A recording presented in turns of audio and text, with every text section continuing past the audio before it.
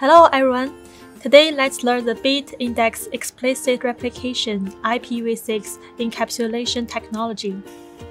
BIERv6 is a new multicast solution and combines BIER and native IPv6 packet forwarding. The ingress encapsulates the set of nodes for which each multicast packet is destined as a bitstring in the packet header. Based on the bitstring, each multicast packet is then replicated and forwarded. In this way, transit nodes does not need to establish a multicast distribution tree for each multicast flow or maintain per-flow states. BIERv6 can be seamlessly integrated into SRv6 networks, reducing protocol complexity.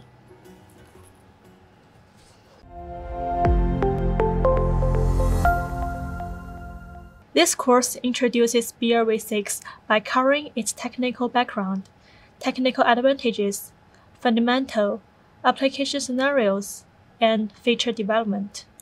Video traffic, such as video call, video sharing, and video conference traffic, accounts for a large proportion of Internet traffic. These services pose new requirements on network bandwidth and user experience. Multicast implements P2MP data forwarding. It effectively reduces redundant traffic on the network, as well as reducing the network load. In addition, it reduces the load of server and CPU on the application platform, as well as the impact of the increase of users on the multicast source. These features enable multicast to offer unique benefits in these service scenarios. While the potential applications of multicast are booming, the trend of adopting IPv6-based networks becomes more and more prominent. IPv6 provides a huge address space, which supports large-scale expansion and connections.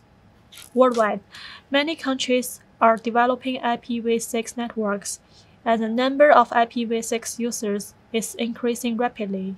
As IPv6 becomes more widely adopted, and new service scenarios require higher bandwidth and better user experience, multicast technologies on IPv6 networks need to continuously evolve.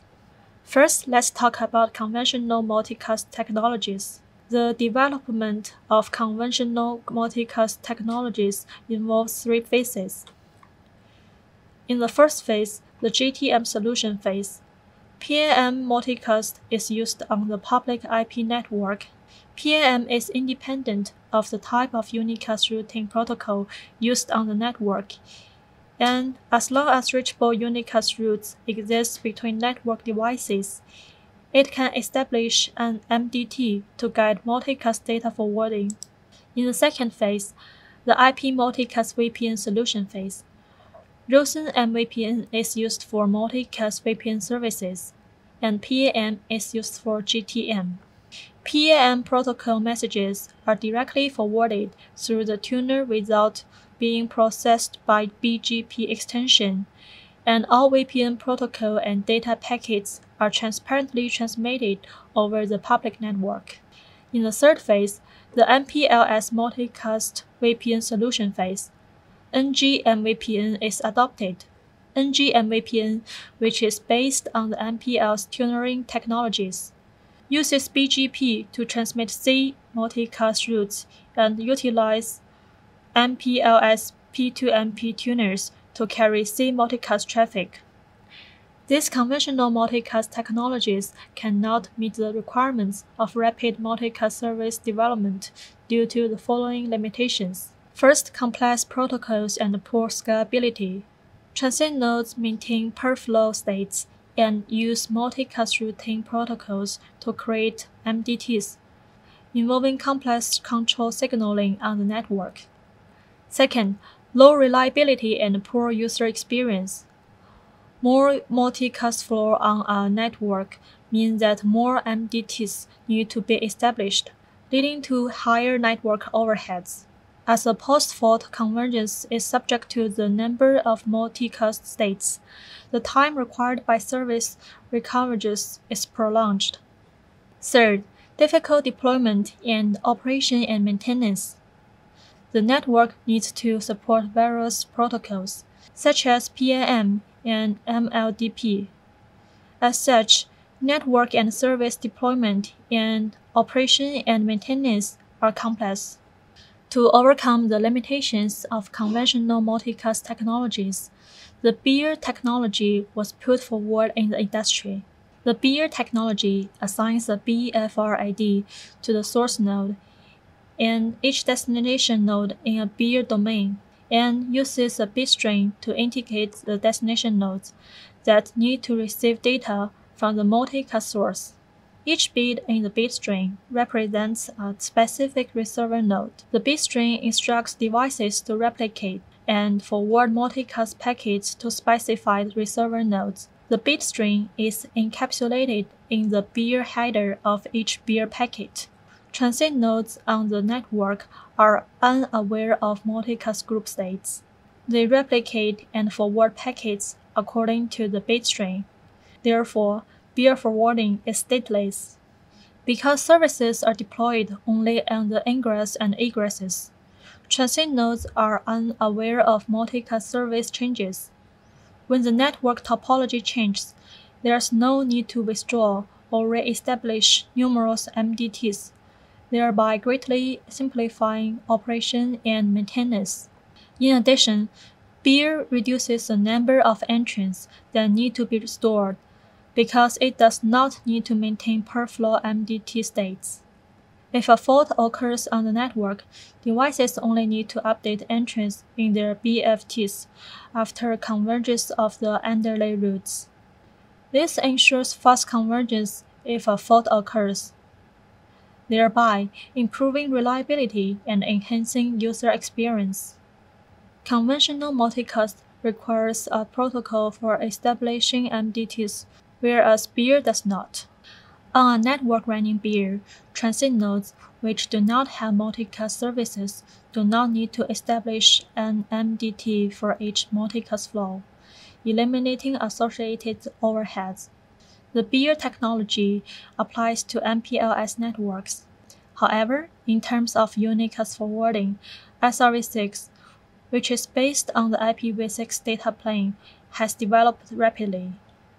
To cope with this technology trend, BIERv6, a new technology, emerges in the field of multicast. Independent of MPLS, BIERv6 uses the BIER architecture and encapsulation and matches the development trend of IPv6 networks.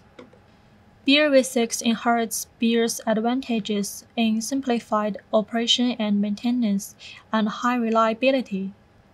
In addition, BIERv6 simplifies protocols and uses IPv6 addresses to distinguish multicast VPN services from GTM services, eliminating the need to allocate, manage, and maintain MPLS labels.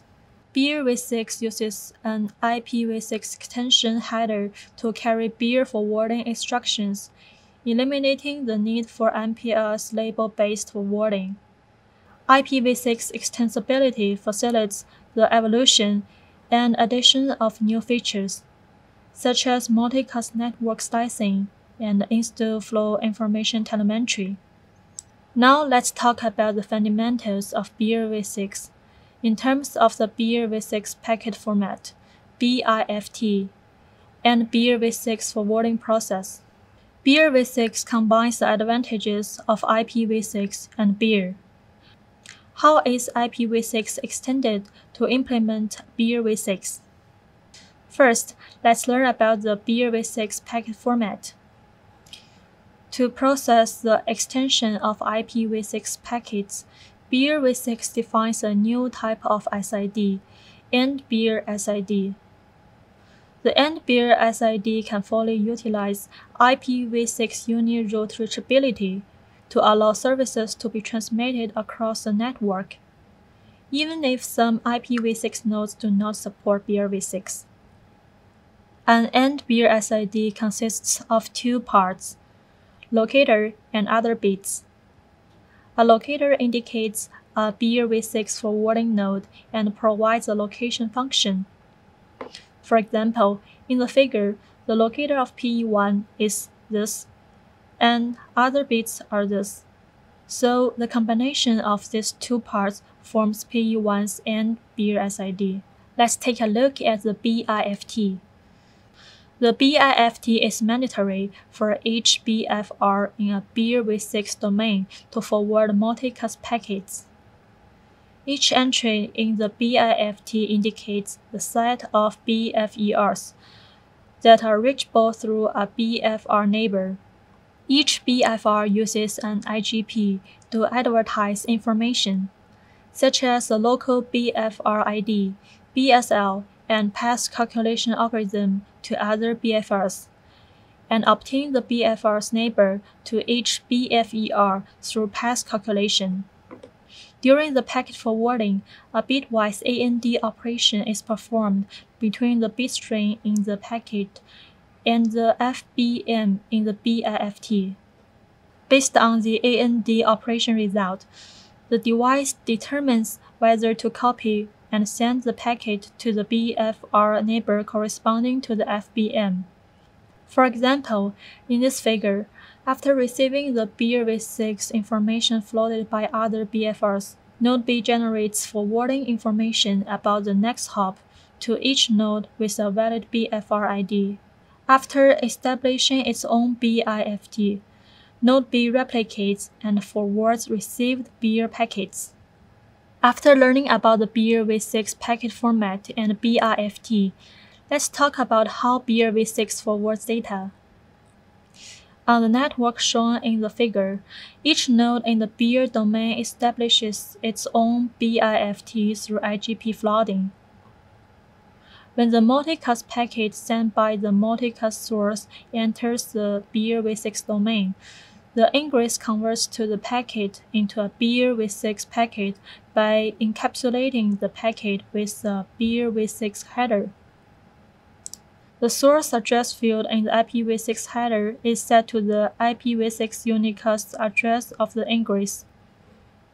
The destination address field in the IPv6 header is set to the end BIER address of the next hop node. After receiving the BIERv6 packet, a transit BFR first processes the IPv6 header. If the IPv6 destination address in the packet is the same as the local BFR's and BIER IPv6 unicast address, the BFR follows the BIERv6 forwarding process to parse the corresponding fields in the BIERv6 extension header and copy the packet to the next node. When an egress receives the multicast packet, if the bit corresponding to the BFR ID of the local node in the bit string of the packet is set, the egress removes the IPv6 encapsulation and extracts the BFIR ID from the BIERv6 header to determine the root node from which the packet was received. The egress then determines the VPN instance to which the packet belongs based on the source address of the packet, and searches the routing table of the VPN instance to forward the packet. BIERv6 is a multicast technology based on native IPv6 and does not depend on MPLS during encapsulation.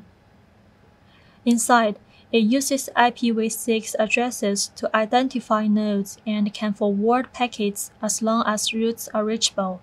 For example, P2 in the figure does not support BIERv6, but P2 can learn that the destination nodes of the packet are PE2 and PE3 based on the routing table generated based on an IGP. This eliminates the need for all devices on the entire network to support BIERv6, thereby facilitating smooth network deployment. BIERv6 allows multicast packets to traverse different ASs based on static configurations. As shown in this figure, the ASBR in AS100 does not support BIERv6. All devices in AS200 support BIERv6. In this case, you can manually set ASBR2's and BIER SID on PE1 as the next hop for the multicast packets to be sent to the nodes with BFR ID1 and BFR ID2, so that the multicast packets can reach AS200. BIERv6 can be used in multiple scenarios, such as meteorological industrial. Most conventional meteorological network systems use P2P unicast transmission and use VPN private lines to back up data. The cost of using private lines for transmission is high. In the meteorological industrial, BIERv6 hierarchical multicast replication can effectively implement efficient P2MP transmission of meteorological data, simplifying deployment and reducing bandwidth consumption and investment. In addition, when some devices on the meteorological network do not support multicast communication, BIERv6 can still ensure smooth transmission of meteorological data across these devices. In the future, cloud networks will be popular. The number of devices that access networks will increase sharply, and users will have higher requirements on network service quality. SRv6 and BIERv6 help transmit data on IPv6 networks in unicast and multicast modes, respectively. BIERv6 can be deployed on a service provider's core network to transmit multicast traffic for services that require multicast data transmission. For services that require unicast data transmission, services can be used to forward data. Working with SRv6, BIERv6 allows both unicast and multicast services to be transmitted based on a unified IPv6 data plane and a unified IGP or BGP control plane, thereby simplifying protocols. Finally, let's have a brief review of the content we covered today. At the beginning of this course, we learned about the background of BIERv6 from three aspects: requirements on bandwidth and user experience in new service scenarios, IPv6 network development, and the limitations of conventional multicast technologies. Then we talked about features of BIERv6, simplified protocols, independence from MPLS, easy deployment, and high reliability. And then we covered the fundamentals of BIERv6 from the aspects of the BIERv6 packet structure, BIFT, and BIERv6 forwarding process. Moving on, we introduced the application of BIERv6 in the meteorological industrial. Finally, we described the vision of combining BIERv6 and SRv6 to facilitate data transmission in the cloud network. That's all for this course. Thank you so much for watching.